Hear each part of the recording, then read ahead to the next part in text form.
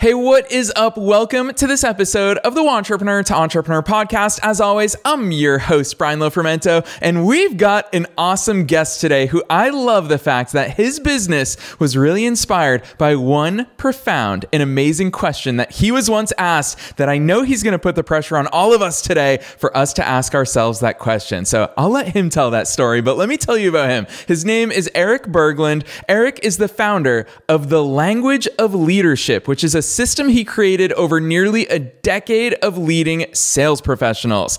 Erik grew frustrated with his own inability to hold people accountable, only to realize that nearly everyone felt the same way. He spent 3 years developing the program with his team and then began coaching managers through it in 2020. Erik is passionate about empowering leaders to be more effective with the team they already have, helping them enjoy their jobs more and get their time back. All of us want those outcomes in our own businesses and lives. He lives in Bend, Oregon with his wife and 2 daughters. They love to ski, rock climb, camp, and adventure together as a family, which immediately tells you something. Erik's tougher than I am. He's got more of a strong tolerance for that cold weather, but I'm excited to tap into his mind today. So I'm not going to say anything else. Let's dive straight into my interview with Erik Berglund.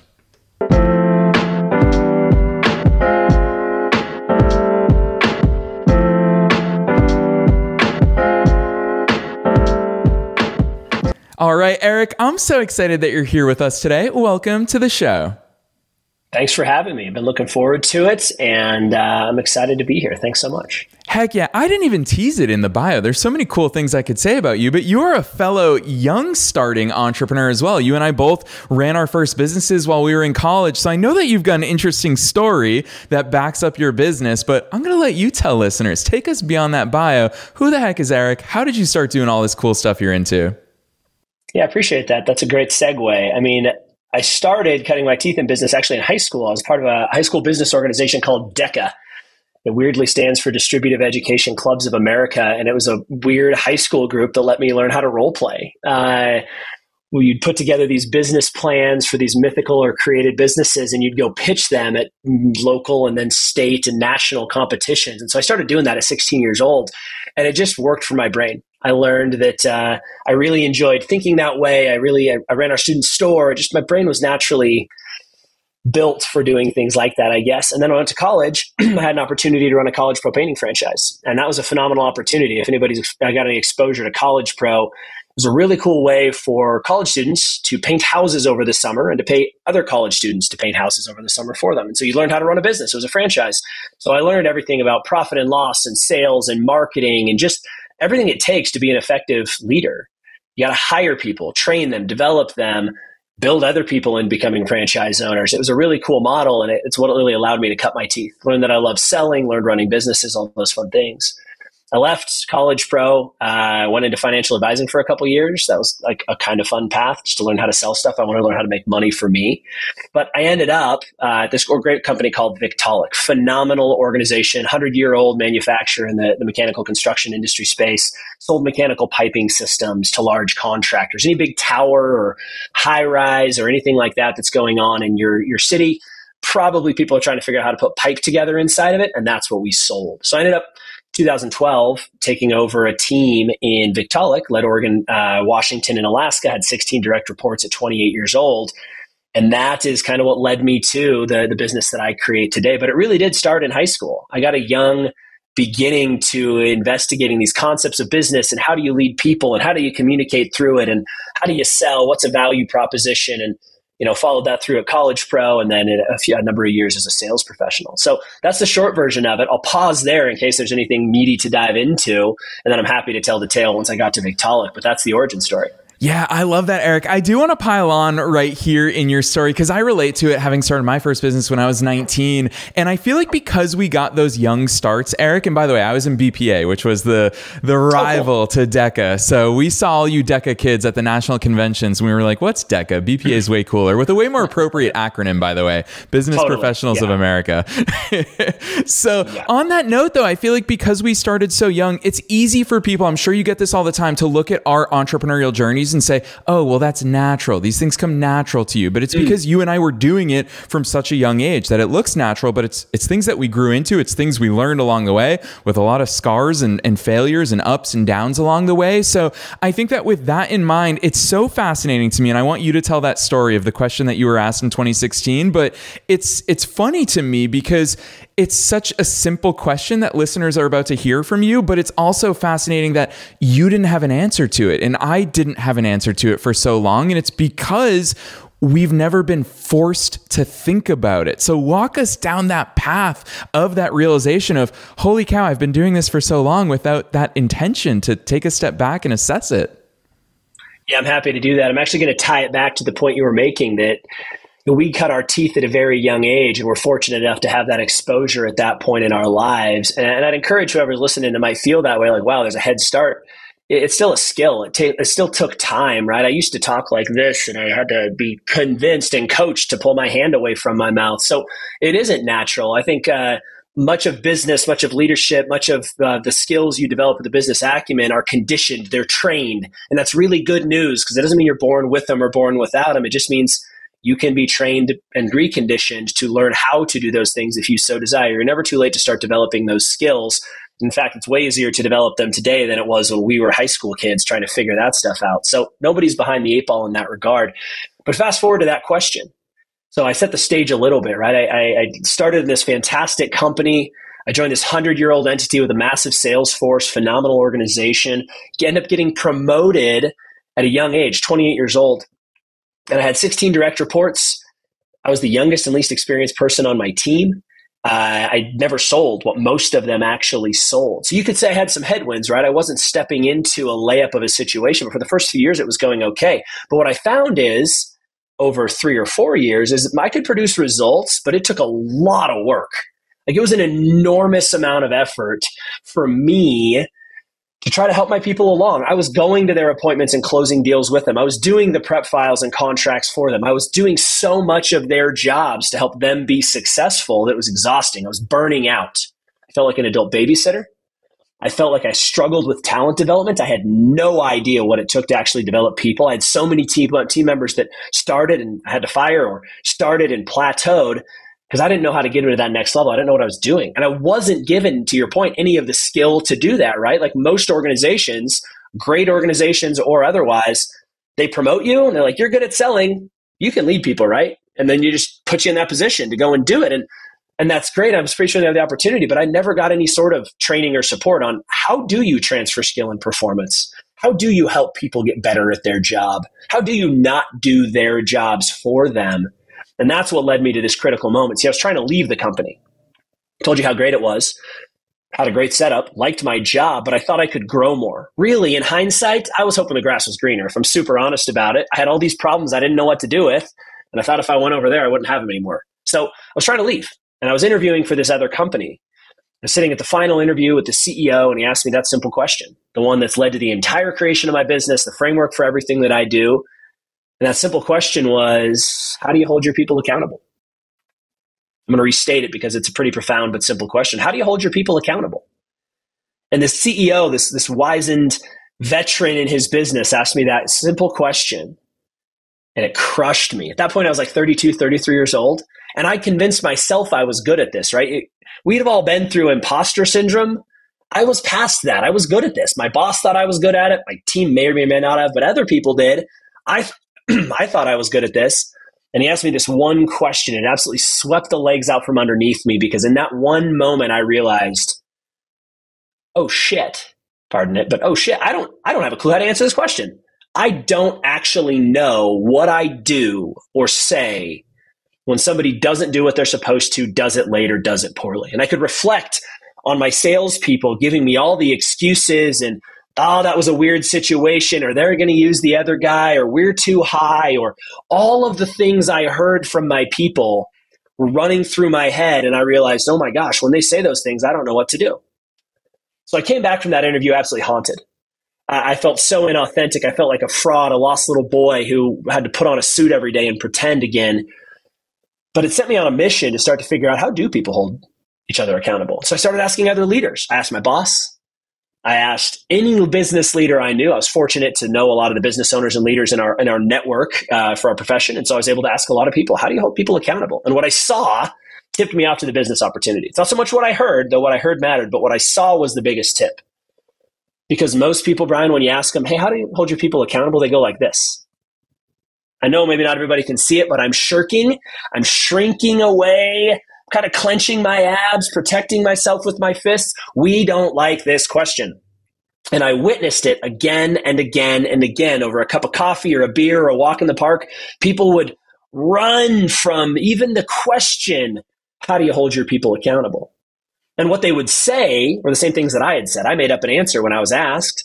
I said, I've got good incentive plans. My people should be motivated. And I said, I've got good systems and processes and softwares and KPIs for reporting so I can know when people aren't accountable. But I had no idea what I actually said or did in that moment. And that's what tipped me off. Maybe there's something else here.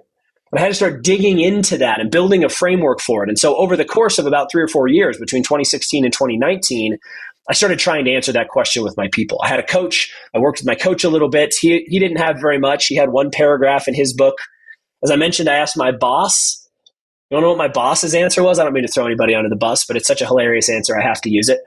I asked him, hey, how do you hold people accountable? And mind you, this was a word he used all the time.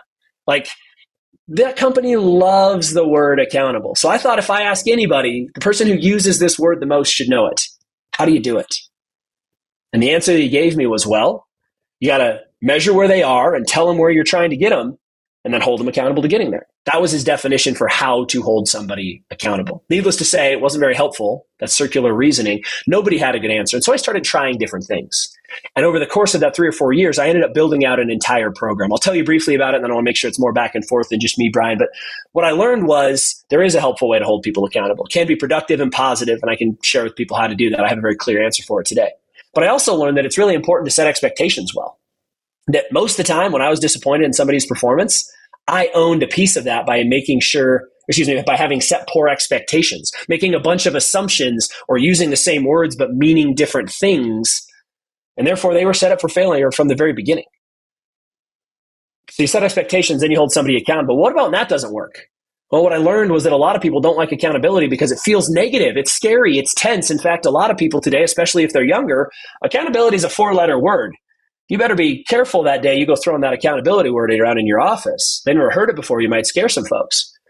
So we had to decouple conflict from accountability. Accountability is a very healthy, positive thing. Accountability is your basketball coach making you show up at 6 a.m. in the next week to shoot free throws because you shot 4 from 10 from the line, and that's why the team lost the game. He may be making you do something, but it's intended to make you better. It's intended to help you grow, to perform better in the future with something you're clearly committed to because you're on the team playing basketball.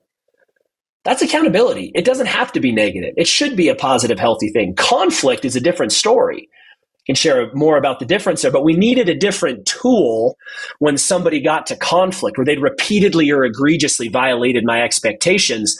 That's a different story. And we needed to decouple those and have different tools that people could use because you set expectations, you hold people accountable, you have conflict if accountability doesn't work. But I don't know when conflict doesn't work. I don't know when you got someone who's become a toxin or a cancer or someone who's negative on your team, you need to be able to turn that person around or separate from them with confidence. You need to be able to move quickly through that process. So I built out an entire framework for this. I had to live through all of that with my team. I had 16 people. I had to live through all of these phases. And one last piece that I learned is it's a lot easier to do this if you're working on building and restoring trust all the time. And if you have a deep-rooted understanding of their motivations and how they align with the companies. So I ended up building a curriculum that had all 5 of those pillars. In 2020, I ran 30 leaders at the company through it. I learned that other people could do it. It wasn't me or my people. We weren't special. And that's when I knew I could leave and actually start this as a business. Yeah, gosh, I love that story and I love that overview so much, Erik. But I also know along the way that you are so intentional with the words that you choose. And what really stands out to me, just hearing the way you talk about this story and hearing the way that you set out to develop your framework, which I'm a big fan of frameworks because it's something we can all lean on. Frameworks are strong. You said the word systems, for example. I think that a framework is a really sound system that we can turn to in the moments where we need it. In the moments where everything else flies out the window, that's where a framework holds strong. So I really love that, what you've built there and the research that went into it. But what stands out for me about the way that you talk about it is you constantly go back to, what do I do or what do I say? And I think it's so interesting thinking about those two spheres of influence that we can use with our people, with our teams, with ourselves, with people who we care about, is both doing and saying. And I also know that because you're so intentional with words, heck, it's right in the name of your entire system, which is the language of leadership. Where do you fall in that spectrum? What are the things that is it doing or is it saying?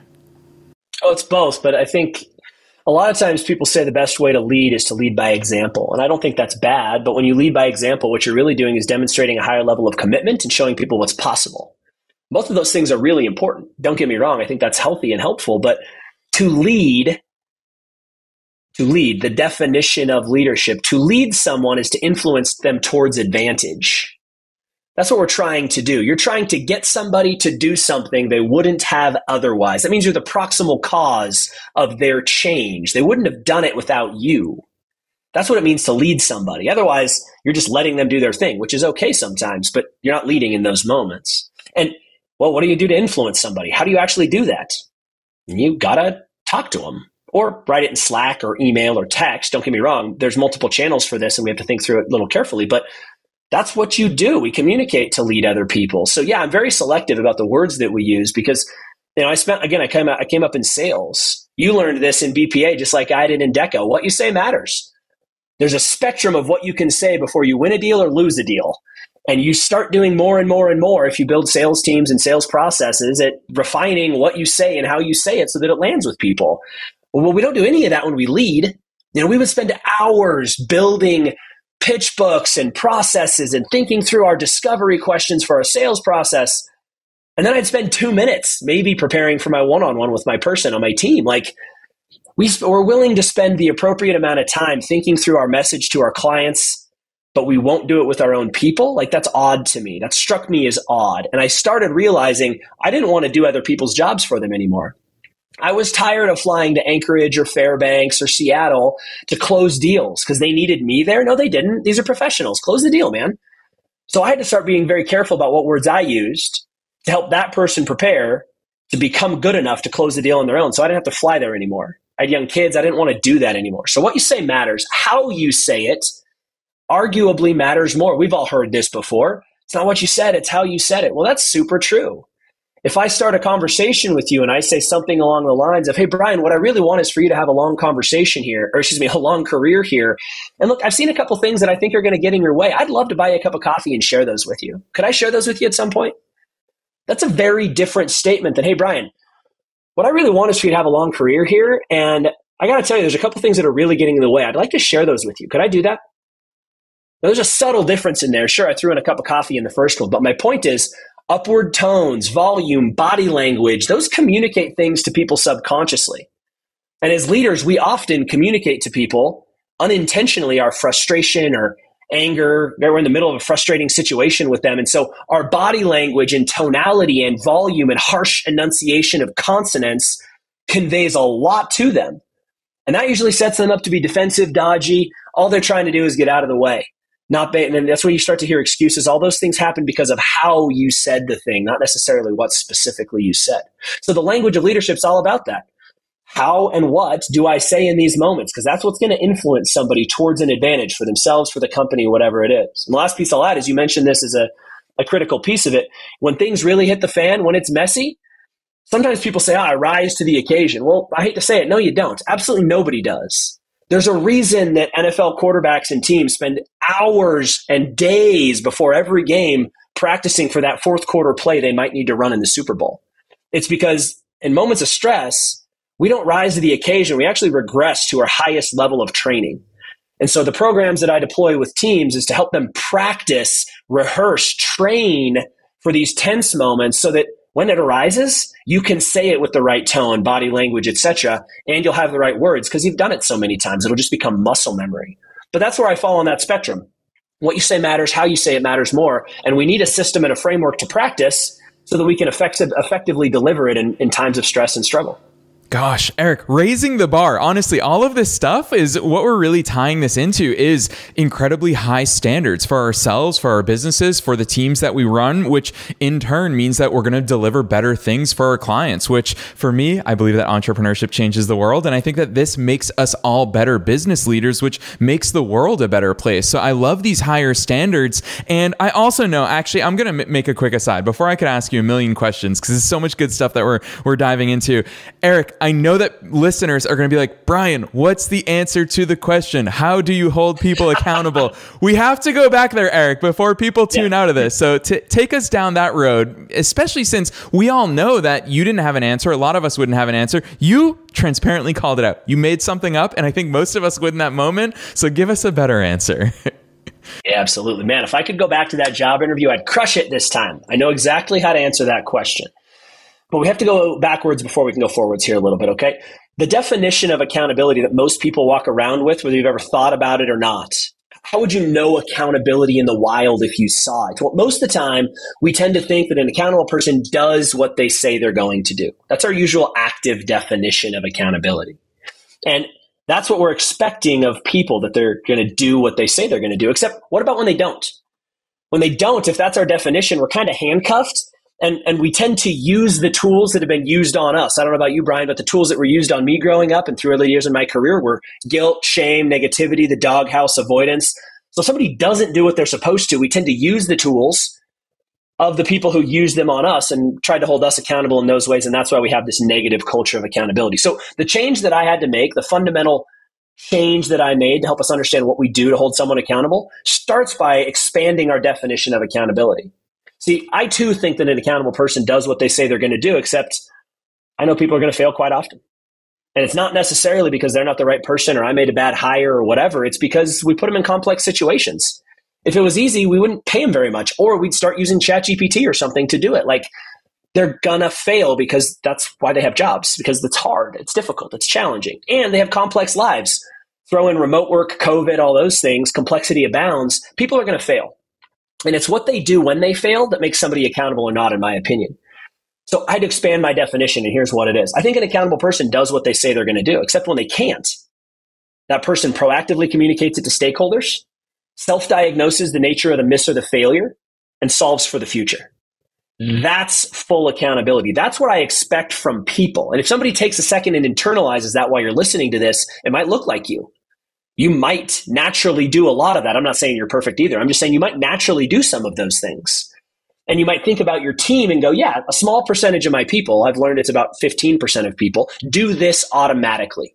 I don't know why, but they do. I don't need to get into nature or nurture. They just do. And it's weird to those of us who do that other people don't.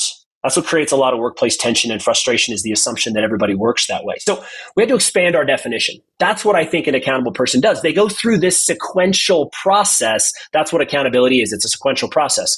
Did you do the thing you were supposed to? No. Okay. Did you tell the person ahead of time that you weren't going to be able to? What caused the failure? And what are you going to do next time? We ask those questions internally in order to be more accountable for the future. So to hold somebody accountable now that we know what the definition is, to hold someone accountable is to make them live through that process. To ask them a series of questions each and every time they don't do it late, or do it poorly. Those are the only three ways for someone to not be accountable. Anytime somebody doesn't do it, does it late, or does it poorly, I'm going to ask them a series of 5 questions in the same order each and every time. And because I do that, a few things are going to happen. The first thing that's going to happen is they're going to know it's coming. Right now, listeners, you have people in your organization you're adapting to. You've got a character. I'm not going to name him. I usually have names for them, but broad audience, I'm not going to name him. But you have a character. You know this person's name, that when you assign something, you 100% know you're not going to get it the day it's due. They're going to do it, and the quality is going to be really good. But you don't know when you're going to get it. And man, if you go ask them the day it's due, they're going to give you every excuse under the sun, and I need more time, and all that stuff's going to happen. So you don't even ask anymore.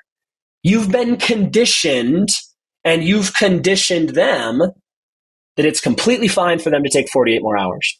So the first thing that happens when you start holding people accountable consistently with the same questions is they know it's coming and they adapt their behavior to you instead of you conditioning them that they're special and get 48 extra hours on every assignment. That's the first benefit. The second is that you're asking questions that help them level up their skill and their commitment. That's what leads to performance. Skill plus commitment equals performance. So every time they fail, I'm going to make a person dig in a little bit. What is it that caused you to miss here? I'm not going to say it that way. I can demonstrate that in a second. But what caused them to miss? And when did they know they weren't going to be successful? Those are two critical factors that determine their skill and their commitment to success. I'm going to help them investigate that using proper tone and everything to help them have a real conversation as opposed to shutting them down so that they level up their skill and their commitment each time. And the last thing I'm going to do is I'm going to reassign the work back to them because it's their freaking job and it's not mine. And now that I've talked to their skill and their commitment level challenges and I've helped them level up a little bit, I'm going to reassign it back to them and make them push it across the finish line themselves. There's times when you can't. I respect that. I run a business too. We got hard deadlines. But whenever possible, I'm going to make an adult come face to face with the consequences of their own failure, which means they might have to open their laptop at night instead of me. They might have to spend the time finishing that report or redoing it or something before the board meeting instead of me doing it over the weekend. That's what it means to hold someone accountable. That was a long-winded version. The short-winded version, to hold somebody accountable is to ask them a series of questions each and every time they fail so that they get better and finish the job themselves and that they are more accountable in the future. Yeah, gosh. Erik, you say it's a long-winded answer, but it gives us so many unique insights that this next question is not even going to be a question. I feel weird even airing this, but I trust you fully that you're going to give us some additional insights here because hearing you talk about this, obviously for me as a business owner with a growing team across a portfolio of businesses that I have, I love being a better leader. And it's something that I've become more committed to over the years because when I was 19, gosh, I was just trying to keep myself in check. Like that was all I had to worry about. And so the older that I get, the more responsible that I get for other people's livelihoods and for their well-being, financially, mentally, professional, career development, skill-wise, all of those things. It really makes me realize that there's so much that goes into this. And while we're also managing all of this, Erik, we're also still managing ourselves. And I can't help but think to this clip that I saw of Kobe Bryant. I'm a Boston Celtics fan. I'm originally from Boston, but I got to shout out Kobe here because I remember he was on a TV show once and the host asked him, Kobe, how do you train like such a beast in the off season? What is it about you that doesn't fail? Because here we are, Erik, we're talking about failure, letting ourselves down, letting our teams down. And Kobe had such a profound answer that I try to live up to this standard. And I'm curious how it fits in with the way that you think about accountability, whether it's of others or ourselves. Kobe said, I've already signed the contract. I don't negotiate with myself. When I set out, once the season ends, I've signed a contract saying this is what I'm doing this summer and I will not negotiate. Because Erik, when I was an immature entrepreneur, when I was 19, 20, 21 and figuring things out, I constantly negotiated with myself. And when those deadlines came up, I was like, well, it's okay if I put it off tomorrow because it was okay, quote unquote. So it's that self-negotiation that I've been thinking about so much lately for myself and my teams. Give us some insights here because I feel like that's one of the ways we let ourselves and our teams down. Yeah, great perspective. And it's a natural reaction to this conversation to get self-reflective, right? Because in the moment of trying to hold somebody accountable, one of the conversations we catastrophize in our head is, oh God, what if they call me out too? Because I'm not perfect, right? I should be held accountable to some things. I screw up. I fit into that category of complex life. I'm going to fail too. So we have to go in kind of prepared to expect that a little bit. And there's a whole ebook that I wrote called The Big Four Excuses. It helps us navigate how some of those come up. We can talk about it if you'd like to. But I'm a big fan of that don't negotiate with yourself mentality for yourself.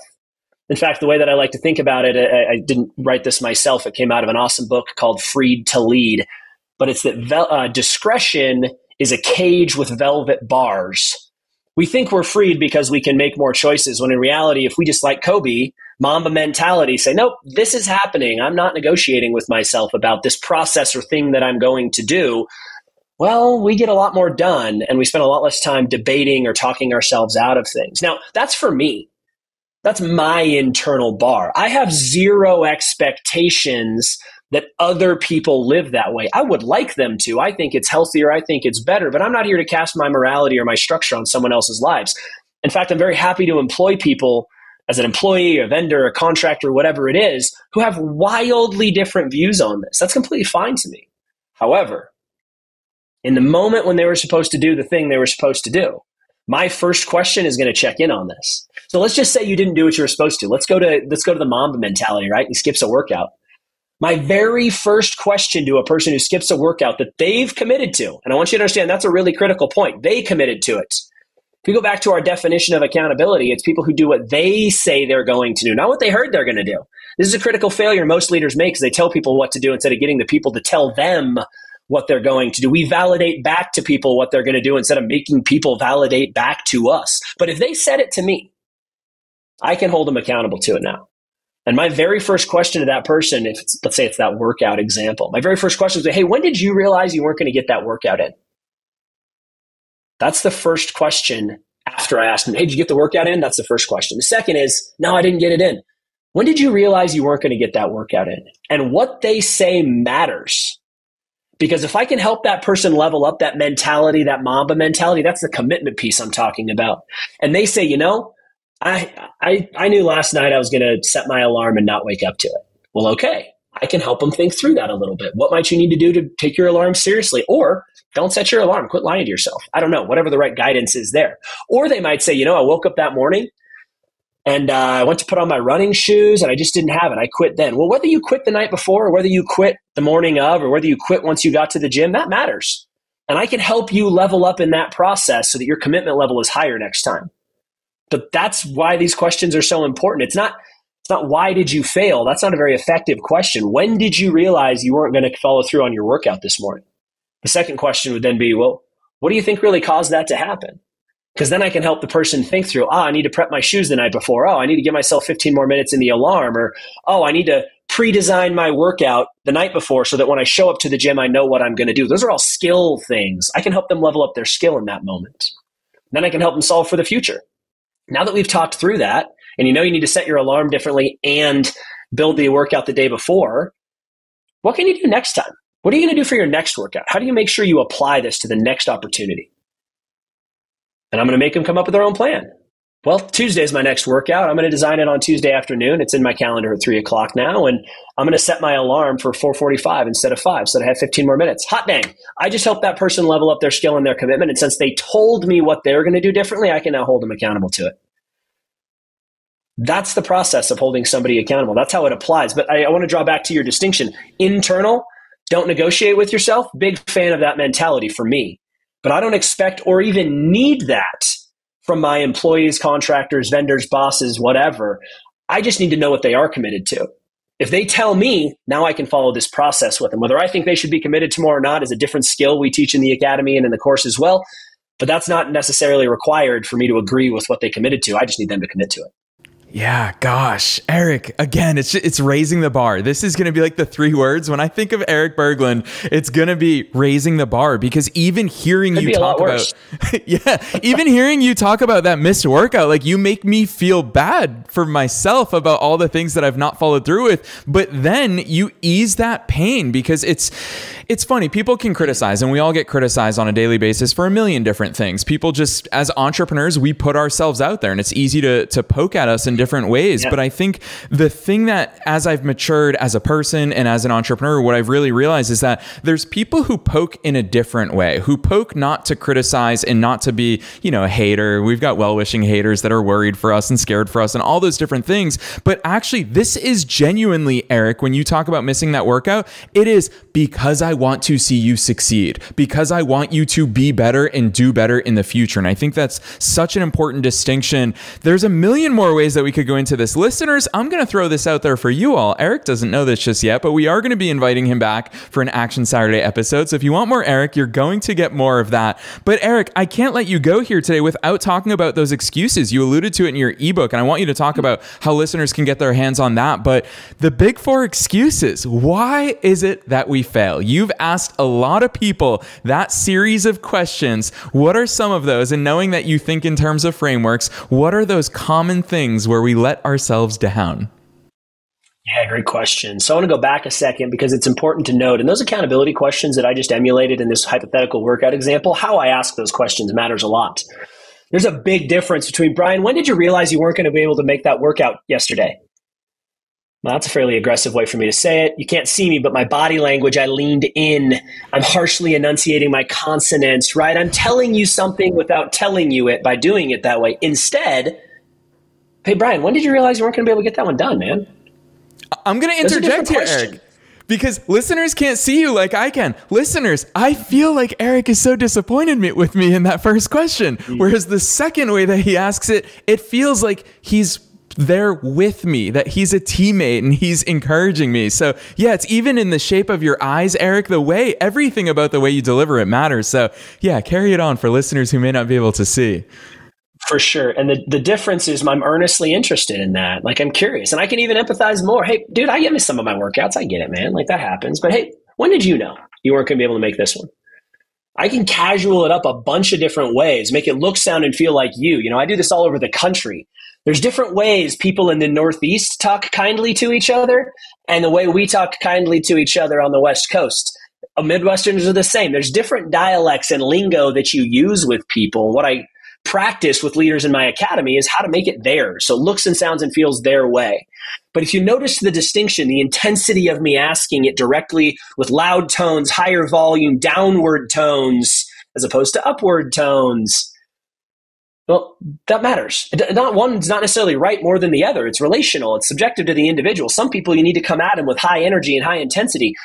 Others, you really have to be a little softer with in order for them to be able to play along in the sandbox and learn something through this experience. So being intentional about tonality is what I teach more than any one specific tone that somebody might need to adopt.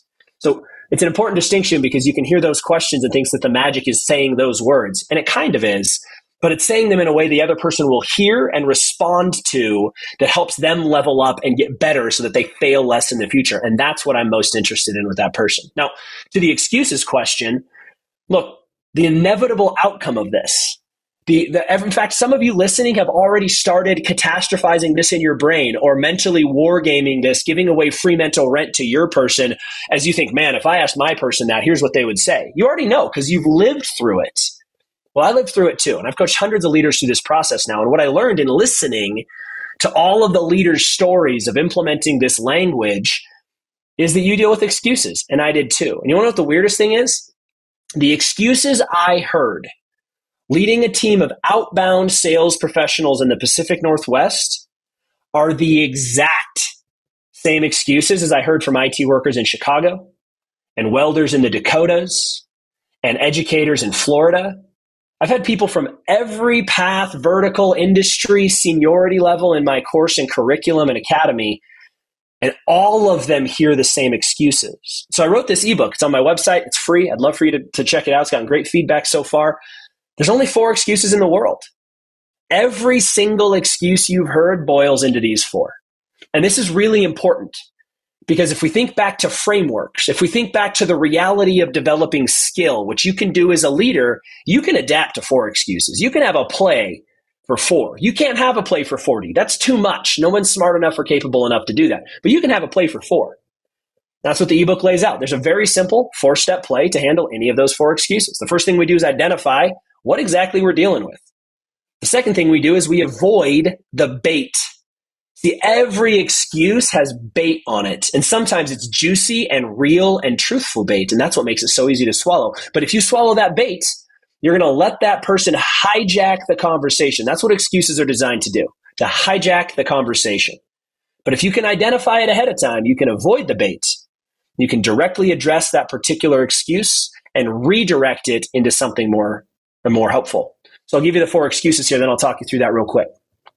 The 4 excuses are this. Number 1, it's not my fault. You've all heard this in different variations. That person was supposed to do that. I didn't get it from the contractor. The vendor never got me this. Bob never did that thing. That's a very common one. We tend to hear it in those ways. The second one is I didn't know. I wasn't aware I was supposed to do that. You might have a banner in front of the person's desk that lays out their SOP or process, and somehow people will still find a way to tell you they didn't know they were supposed to do it. This happens all the time. The third one is I'm on it now. This is rapid agreement. This doesn't feel like an excuse. That's what makes the bait so juicy. It feels like this person's giving you everything you wanted. And what they're really saying is, well, Brian, I'm so sorry. That'll never happen again. I'll totally go do it differently now. And it's designed to get you to say, okay, that'd be great. Thanks. And not talk about it anymore. But the reality is, if that person knew how to do it differently, they probably would have. People very rarely maliciously fail or forget things. So they probably don't know how or have a good process to remind themselves. So we can't take that bait. And the last excuse is that's not normal. This is a person telling you, it's a one-off, or I was a super weird client, or that was just a weird week for me. This is a person trying to convince you that the thing you're sharing with them doesn't fit. It's not real. It's not accurate. It shouldn't be counted in that way. All 4 of those are the excuses that you hear. And I would challenge anybody, shoot a message to Brian, myself, whatever it is. If you've got a different one, hit me with it. I want to find the 5th excuse, but I haven't found one yet. The one that I thought was the 5th excuse for about a month or two, as I heard it from a client for the first time back in Q3, Q4 of last year, was I don't trust you. Something to the effect of, I don't trust you or feel safe in this conversation. And for a while I thought, that's absolutely designed to hijack the conversation. This fits the model of an excuse. But then I started realizing that that's just an it's not my fault, it's yours. It's not my fault, but they're pointing it right back at you, saying it's your fault that I don't trust you in this way. So our direct approach to that works. Now, I can't go through all 4 of those right now, but let me give you a simple example of how you handle these excuses. If a person's coming at me with, oh, that's not my fault, Eric, that guy was supposed to do that thing, I'm going to retort with something like, again, it's contextual, relational, geographic, lingo, all that stuff, but something along the lines of, hey, look, I got to tell you, man, there's a lot of stuff in our business that isn't our fault, but it's still our responsibility. And I get it. My client's kind of been a jerk. He hasn't been getting stuff to us, but look, it's still our responsibility. What are you going to do next time to make sure you get that thing on time from him? Or how are you going to go get that from him today so that we don't miss this deadline that we have to go hit? So I'm going to acknowledge that there is truth to this. There's a lot of stuff that's not our fault in reality. And part of being a mature adult, a business owner, a leader is still taking responsibility for it. So I'm going to confront them, address them with a hard truth like that. And I can ramp it up or down in intensity. I can add tone and volume and all sorts of things to make that person shrink or lean in. And as long as I do that intentionally, I can steer that person into a more productive conversation about how they're never going to fail this way again without having to actually say it that way. So that's excuses. Everybody leans into them. When you start holding people accountable, the most inevitable thing that's going to happen, someone's going to throw one of these excuses at you. But if you know there's only 4 and you can have that little cheat sheet that I put in the ebook pulled up, well, you can navigate that far more productively. And I've had plenty of clients who share with me, once you start using this, you know what happens? Your people make less excuses. Going back to that conditioning word. Once they know that Eric doesn't swallow that it's not my fault anymore. Once they hear there's a lot of stuff that's not our fault, but it's still our responsibility, how are we going to get it done together, man? Once they hear that 2-3 times, some people are a little slower on the uptake. I respect that. But most people are going to stop using that excuse. And that means what they're going to do is something different. Maybe it's a different excuse, but maybe, just maybe, they'll actually have taken responsibility and accomplished the thing, or come to you seeking help ahead of time. And both of those are wins.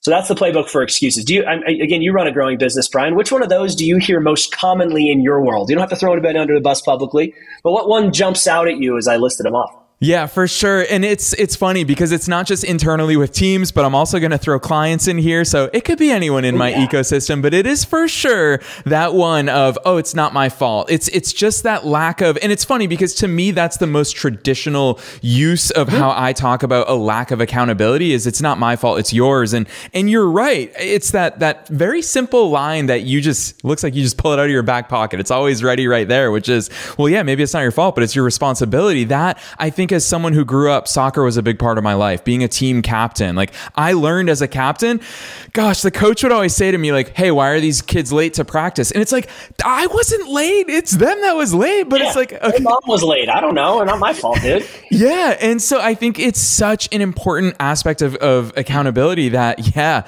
it is. It's who cares whose fault it is. Like, let's take responsibility for it and move forward together. So I love those perspectives, Eric. I'll tell you what, a lot of listeners are going to say, I want more Erik, and they're going to know as well as I do that we're running out of time here today. There's only so much we can cover, but listeners, that's why Erik has all of these resources. His free ebook, we're going to drop that link on you in just a second. His academy, the language of leadership system, you are able to get inside of all of this stuff. Erik's knowledge is not confined to a 40-minute podcast episode. So we'll talk about all that in a second. But Erik, it is tradition here on the show. I always ask my guests, what's that one takeaway you want for listeners? From today's session, we talked about so many things. It's for sure going down as one of my favorite episodes in podcast history. I've never said that on the air. You're the first time I've ever confessed that here on the air. 800 plus episodes. But with that in mind, Erik, what's that one takeaway? What do you want everyone to walk away from today's session and say, you know what? I'm going to start doing or thinking about this one thing. Well, I'm bad at following instructions, and that's why I'm a good entrepreneur. So I'm actually going to give you two. Sorry, I just think it's too important. Number one, most valuable takeaway. You heard me say one thing today. Get your people to tell you what they're going to do. Stop telling them what they need to do. You might need to help them learn how to do it, or tell them what the steps are to do it, or tell them when the boss needs it, or whatever it is. But until they say it back to you, it's not real. You can't hold them accountable to. You have no idea what they heard. And that will be the most subtle and most powerful change you could possibly make coming out of today. So that's number one. Number two, leadership is a skill. That's great news, because that means you can practice it to get better. You are not born an awesome leader or a terrible leader. You can lead from any position in the building. You can lead in 360 degrees, your bosses, your peers employees, your board. You can hold people accountable in 360 degrees in your life if you have the right amount of skill. And that's what my entire business does. It helps leaders not just know things. Knowledge is cool, but look, knowledge is free. You can get it on iPhone and ChatGPT and Google and YouTube all you want. Skill is what's going to get you that 360 degrees of accountability and that next level in life. So takeaway number one, get them to tell you what they're going to do. It'll make your life so much easier and they'll get better at their job fast. And number two, leadership's a skill. Being able to do all of these things and do them well will be a function of how much time you'll spend practicing. So check out some of the links, resources, courses, webinars, all the things Brian's going to share. I've got a lot of opportunities for people to come develop skill with us.